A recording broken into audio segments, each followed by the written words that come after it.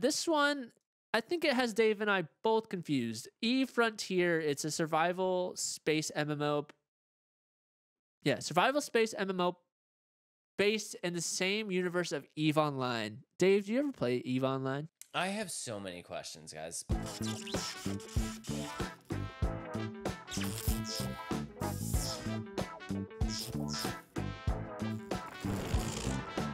This is gonna be our first Let's Talk Nerdy call to action. Please send help.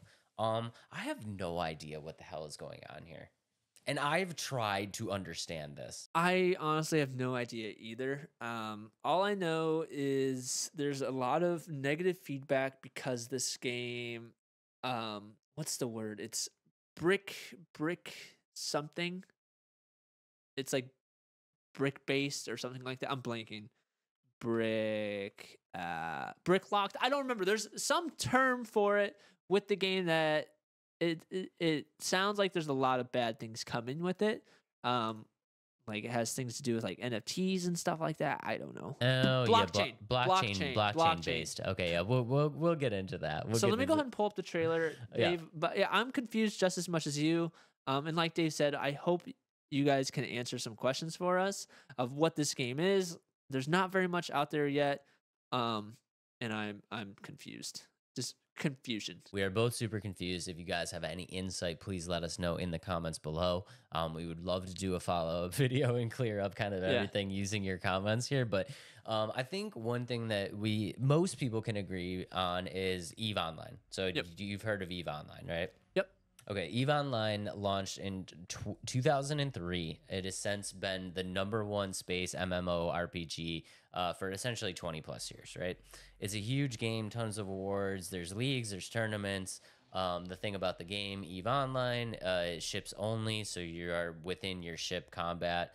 I think a lot of people know about that game, right? And then now we're getting this announcement for this game, EVE Frontier. But prior to that, we got EVE Vanguard, which has still been announced with no release date. The difference between EVE Vanguard and EVE Online is that EVE Vanguard, you are outside of the ship. It looks very much more like a first-person shooter, like a Battlefront or a Call of Duty or something like that. And then without any announcement or like release date or shutdown of EVE Vanguard, now we're getting EVE Frontier, which used to be known as Project Awakening and has since been reformatted to fit within the EVE universe. And essentially what they're saying is humanity has crumbled. You're awaking as society's last hope. Judging from what I can see in the trailer, it looks like there's just some key aspects of the game. #1 being survival. #1 being some type of combat system. And #2 is your building, which they're saying your essential building blocks of this game are using dark matter that you harvest from wormholes. I'm so confused. Okay, so EVE Online is still going. That's ship-based only. EVE Vanguard still announced no release date outside of your ship. Now this game, EVE Frontier, announced no release date.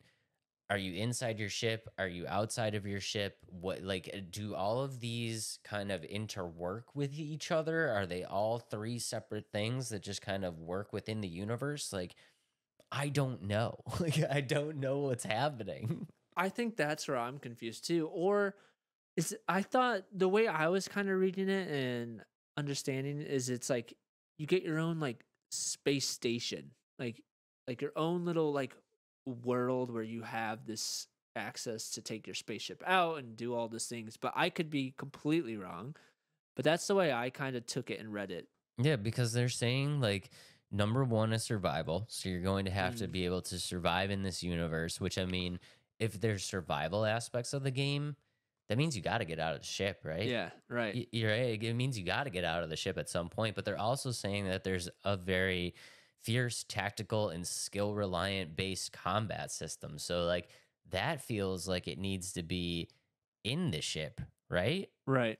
Right? Because we've already seen Vanguard outside of show outside of the ship combat system. So that feels like you need to be inside of the ship. And then also this building and harvesting system. I don't know. This kind of feels like what No Man's Sky turned into.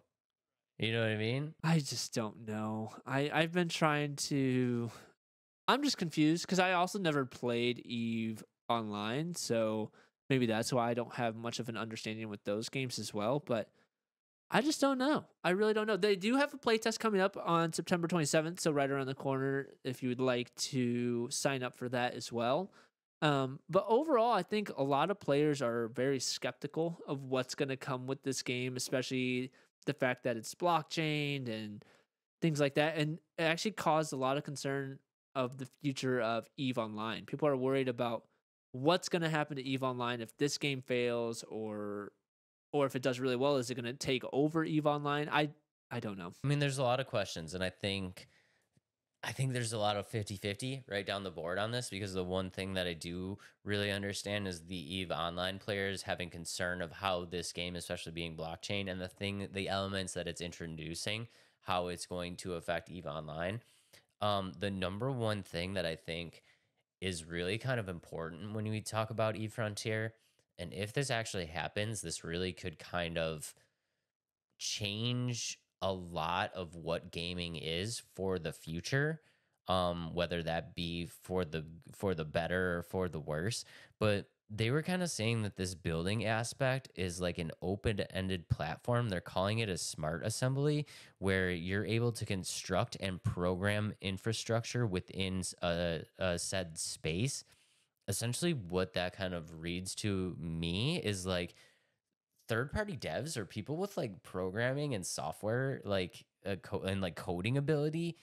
I feel like they're going to have the ability to kind of like create assets that are going to work in this game, which is A game within a game that other people can like use. So right. Yeah, and if you're able to do code and like sourcing, and like if you're like a small dev or just a part-time hobbyist or something like that, you could introduce assets into this game that like actually make a difference, like really important assets. And now it's good because it's great that the community can get a hold of the game instead of waiting for developers to like update things and like add something in there that people really want. Like somebody can literally just take a Saturday and Sunday and load that asset in, which is great, right? And it like gives us kind of a hands-on feel as being creators in the game, which I think is really cool. That's going to kind of, if this works, it's going to mean something for gaming in the future.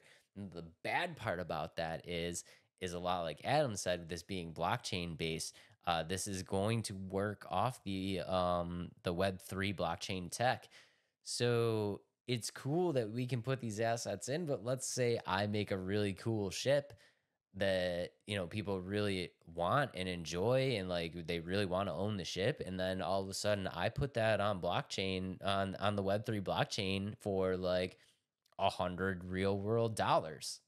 You know what I mean? yeah, I think that's That's going to where it be a gets kind of big, yeah, that's where it gets kind of crappy, right? especially, and I think that's what could kill the game in general. Because I know there's people that will put money in like that and really invest their time, their money into games like this. But for like the casual person, like I'm not going to put $100 towards a game that will give me just a spaceship. And I'm the one person that owns this virtual spaceship. Like I don't care. I like you like physical things in your hands, not a digital spaceship or anything like that. And that is a big concern for not just us, or it's a big concern for a lot of people worried about this game. That's why I said it's kind of split 50-50, right? It's like people are really excited to be able to have this be a part of gaming, but like also on the same coin, like people are very not excited to have this happen, right? Because all right,